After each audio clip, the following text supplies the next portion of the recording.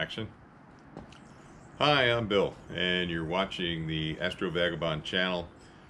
In this video, I'm going to give you an update of where I'm at with my EdgeHD 8. As if you're following the channel, you know I received it a few months ago, and then the parts started to come in, and now I've got everything I need. I've been putting off a little bit, trying to get it dialed in, but I said I really got to get going on that. So I'm going to give you an update on where I'm at that.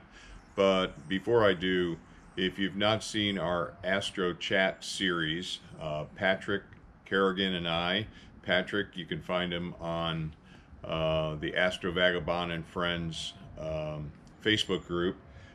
We've started this concept called Astro Chats, where we're trying to bring content focused for beginners and maybe intermediate imagers, we've got 3 chats up there already. The recent one with Simon Lewis from ZWO was very good. I've got a response from Charles Bracken. He writes the Deep Sky imaging primer. We're going to work to get him scheduled. Also, Andy Weeks, I think, is going to be scheduled here soon. I think we're going to try and record with him this coming week. We're Sunday right now, and the 27th of November. And then Lee Poulin reached out to me through Stargazers Lounge, and he's going to help bring the perspective of a UK imager and some of the challenges that they face with weather and those type of things. So we're keep an eye out for that one. So if you've not seen the series yet, you might want to hit the subscription and then notification bell. And we're going to continue to try to do these weekly with a release on Friday mornings. And again, it's about content geared towards beginners, first year, second year imagers. So keep an eye out for that. All right, so last night I finally got out here, opened the can of worms that I knew I had to open sooner or later, trying to get the EdgeHD 8 dialed in. Backfocus definitely is one. Collimation is another. And then understanding where tilt may be in my system. And in the advent of the newer technology cameras, where you have larger sensors, smaller pixels, there is a possibility for tilt with your image sensor.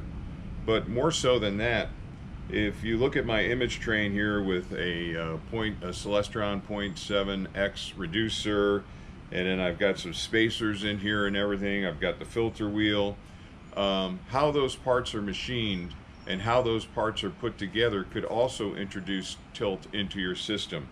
So, you know, why I say open a can of worms is I knew I had to address this sooner or later, and so the time is now for me to do it. Now, I had some good luck last night, and I'm also going to attach a link in the video description that has a very good discussion that happened on cloudy nights around tilt and those type of things. So do you try to address your tilt before you address your back focus, and where, you know, so there's all these several different ideas on how to approach it. Here's how I did it.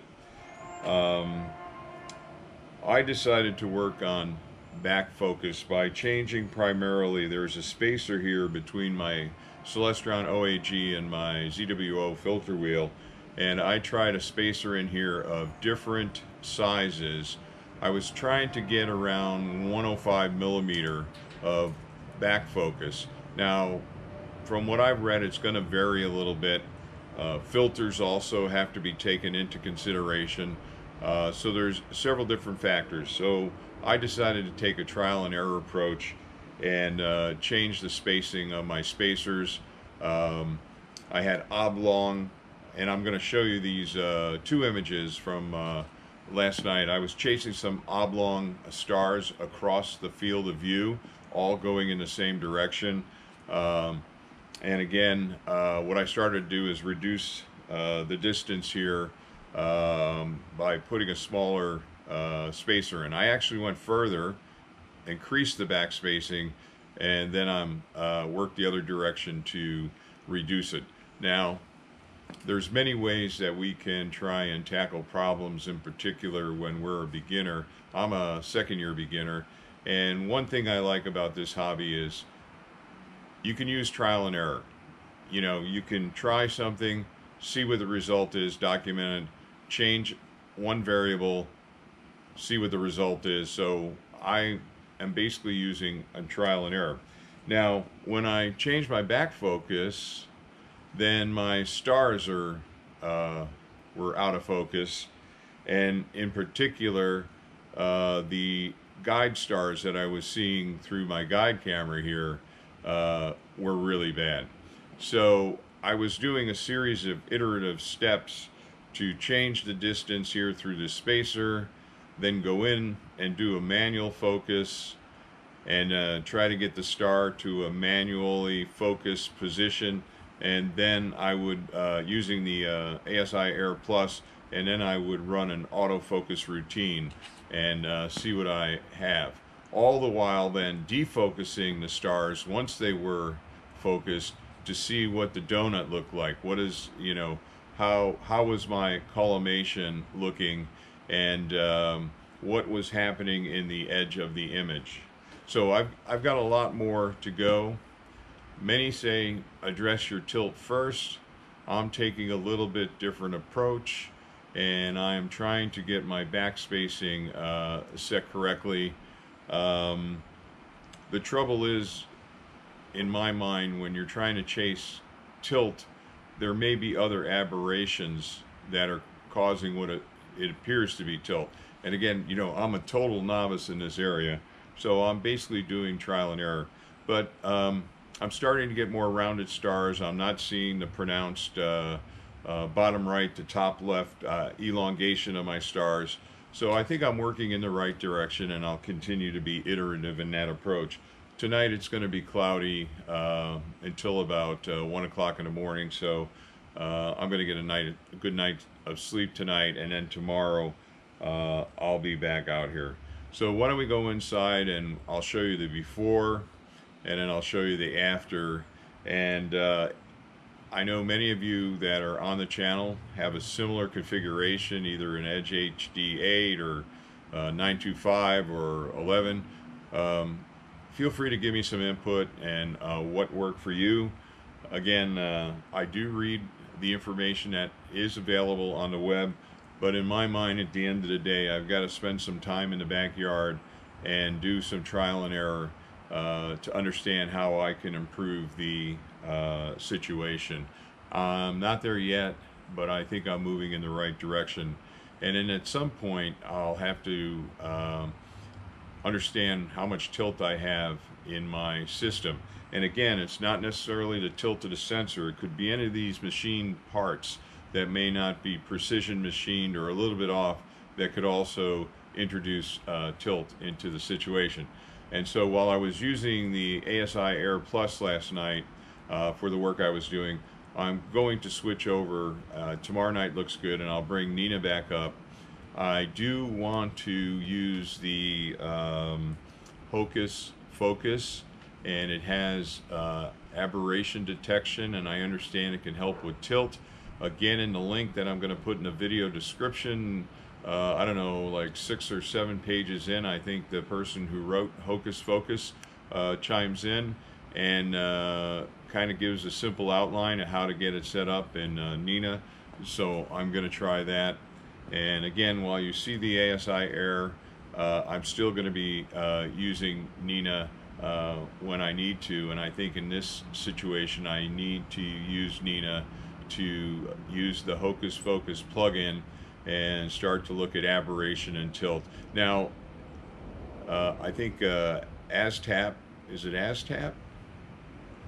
I think is also a tool that can be used and help you understand what tilt you may have in your image train, wherever it may lie. So all right, let's just go inside, take a quick look at 2 images, and then we'll just kind of close this video out.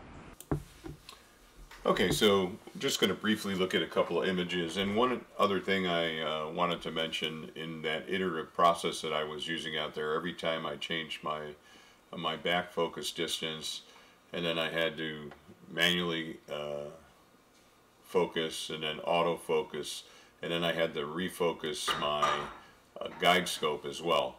But with a little patience, I was able to make some improvements. So as I said, I'm not all the way there, but let's just quickly take a look at a couple of images. The first one here is, and unfortunately the way my backyard is set up, I don't have the objects available to me for long. So I'm actually using two different objects here to do the comparison. Ideally, I'd like to be out on the dark side, have full view of the sky, and but I don't right now.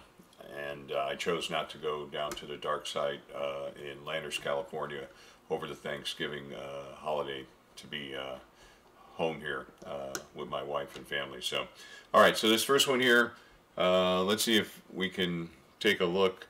You can kind of see these stars as I kind of zoom in are elongated, and typically they were moving from the bottom right up to the left, or from the upper left down to the right across the field of view. This is M33 here. So pretty elongated. This is when I had, I think, too much back spacing, and then I reduced the size of the spacer to bring it closer into around 105. And then, so let's take a look at this second image, which should be this one here. All right, and why are you not, it is not active for me. So what is going on? Oh, there we go. Okay, so let's kind of move in a little bit. So I got a little bit more around this, but you know, I'm looking over on the side display, but there's some, still some elongation. So I have some more to do, and then if we go down into the corners, yeah, we have elongation there. Towards the center of the field, to me they look a little rounder, but again, well, maybe there's some elongation there. So I knew when I opened the can of worms, it was not going to be easy as 1, 2, 3. I knew I'd have to put some effort into it. That's what I'm doing. So I would like to get things ready for the December new moon with this scope, and I'm sure if I stick with it, I'll get it there. Again, I have been dealing with weather that's not favorable and a very restricted view of the sky for my backyard, but with patience I'll be able to bring it in. And then once I get Nina up and running and I can use Hocus Focus and the, I think, aberration detector, I'll be able to acquire some additional information that I'm sure will be helpful. I did get notification that my second ASI Air Plus has shipped, so shortly I think it's going to be received tomorrow night, so I'll have 2 ASI Air Pluses. And again, the strategy with my EdgeHD 8 is going to be at times to use the ASI Air Plus, at other times employ Nina, in particular to take advantage of the plugins that are available. And that's how I'm going to go forward here in the short term. All right. Again, if you like this kind of content, please give it a thumbs up. As always, like, share, and subscribe. I just want to keep you updated on what I'm doing on my learning journey, independent of the Astro Chats. Keep an eye out for the Astro Chats if you'd like to be on one. Reach out to me. I'll put an email address that you can use, and we'll work to get you scheduled to come on and chat. And again, the whole goal is to help other imagers that are in the beginning part of their journey get up that learning curve a little bit more quickly. I'm very thankful that you, the viewers and subscribers, have really helped me get up my learning curve. I appreciate that, and now I want to try and do what I can to help others. And if I can bring more experienced people in to share knowledge of what they wish they knew when they were beginning and those kind of things, it just might help others. All right. wherever you may be in the world, I hope you're have some clear skies. Other than that, till next time.